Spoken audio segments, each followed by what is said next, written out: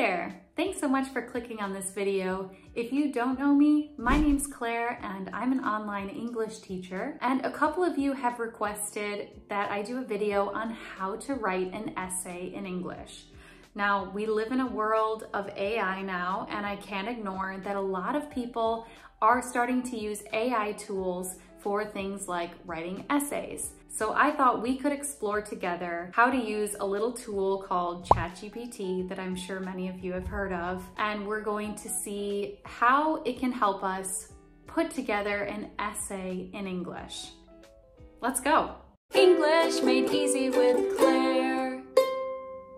Okay, so first we're going to go to chat.openai.com. If you don't already have an account, you'll be prompted to sign up for one. But I feel like a lot of you already know all about ChatGPT and probably already have used it a few times. Obviously, we don't want to use ChatGPT to write material for us because then we wouldn't really be improving our English that way, but it can help us get started. Okay, so we're just going to write into ChatGPT, how do you write an essay?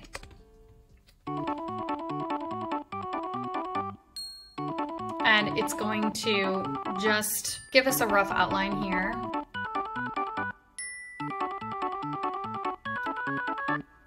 Okay, cool. And as you may know already, there is a certain structure to essays. Here it's telling us to understand the assignment and brainstorm ideas. Those are very crucial steps. We have to know what our topic is. We have to brainstorm what our argument is or what our main idea is going to be. So here in number 3, this is very important to clearly state this main idea or main argument in 1 or 2 sentences. That's really important before we even start doing an essay, is you write your main idea down. 1, 2 sentences tops. Okay, so then this is the basic structure of an essay. You have your introduction, then you have your body, and you have your conclusion. Here's how we can write the introduction, which is here, number 5. So we provide background information on the topic. We present that thesis statement that we came up with earlier in step 3. Then what a lot of you may have already heard about in essays is a hook.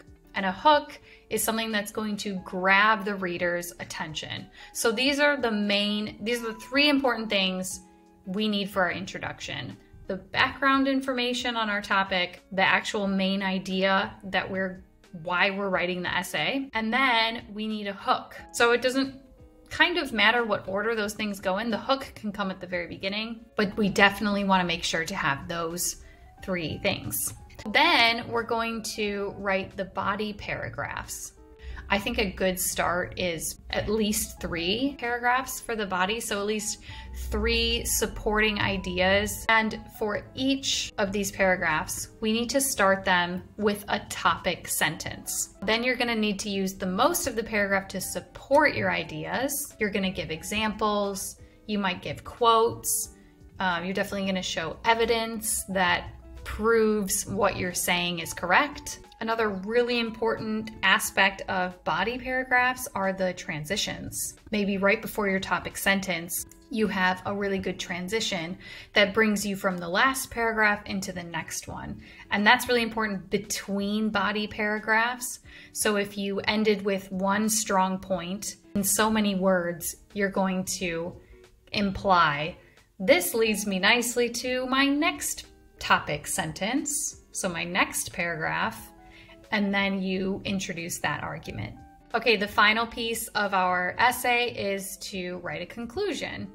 And in the conclusion, the most important part is to summarize. You're kind of going to take all the main points, topic sentences, and summarize what you've already said. And then you're going to say your thesis or your main idea in a different way. So you might just rephrase it. You're just going to want to not write the exact same thing again. You're going to want it to be just a little bit different to keep it interesting so it doesn't seem like you just copy and pasted from the introduction. And depending on what type of essay it is, you might want to end with a call to action or leave them with something thought-provoking that maybe makes them think about how this topic affects their own life. You want to have a nice ending that kind of ties up your essay in a nice, presentable package. Okay, then it's really important to revise and edit your essay, so check for spelling and grammar mistakes. Again, ChatGPT can help with that as well. These tools that we have these days are really amazing, so we should definitely use them to our advantage. And ChatGPT here also suggests to maybe have someone read over your essay and provide feedback. Just finalize it, so add any final thoughts or adjustments after you receive said feedback, okay?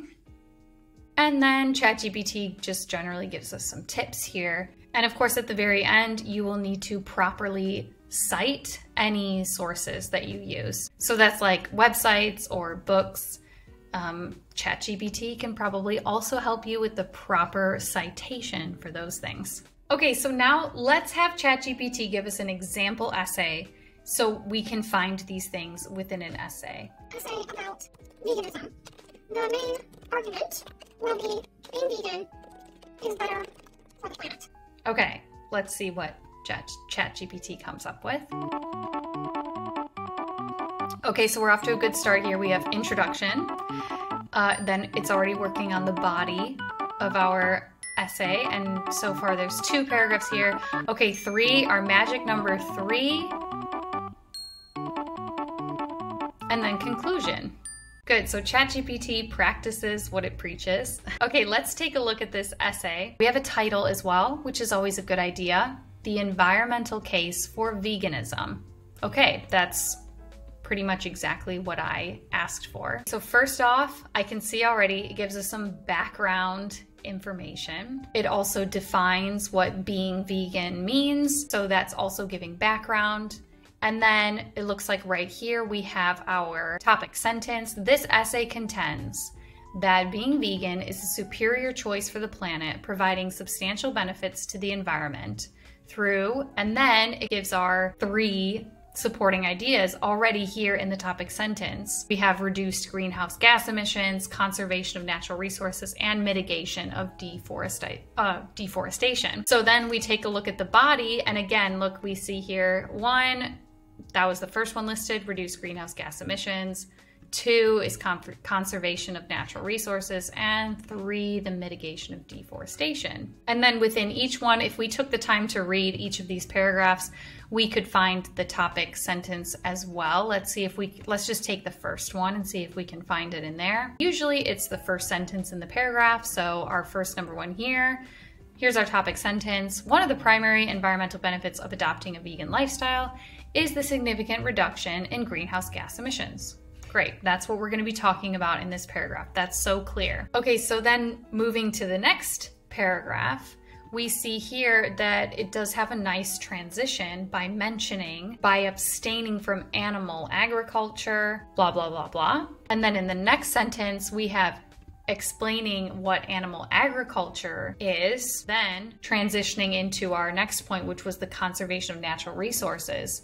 And it's saying our next topic sentence here, this can help conserve these precious resources, which were listed in the previous sentence. So that's kind of what we mean by transitions. It's not just words like then and next and subsequently. These words are also really good, but it's all about like connecting ideas from one paragraph to the next as well. Okay, so let's take a look at our conclusion. And a great phrase to start off a conclusion is this one right here, in conclusion. It works every time. It's just going to go and summarize what the essay has already said so far. Here is our reiteration of our main argument, our topic sentence, and then it leaves you with a little nugget here. Could maybe be seen as a call to action, saying that we kind of all have an impact on the future of our world. This last sentence here, by making this choice, we are basically helping the future generations. So there you go. A little call to action. Maybe by the end of the essay, you're considering veganism. I don't know. If you're having to write an essay in English, make sure to use this structure, and don't forget all the details like the transitions and the 3 things that we want in the introduction and the call to action in the conclusion. We have so many amazing tools at our disposal now that we can use things like AI to help us hone our arguments, to say, oh, how could I transition this better? What's a really good hook for this topic? So as long as you kind of know what your aim is, and I hope now after this video you do, that's how we can use things like AI. So I hope this video was helpful to you guys. It's not sponsored or anything, but we have so many of these AI tools at our disposal now that I want you to be able to use them in a way that benefits you and benefits your language learning journey. So yeah. If you can't beat them, join them. Thank you so much for tuning in with this video. Go ahead and give it a like if you found it useful. Write in the comments if you use ChatGPT for anything else with your language learning. Don't forget to subscribe to my channel. Click the little bell so you get notifications on any of my new videos. All right, guys, I'll see you next time. Bye.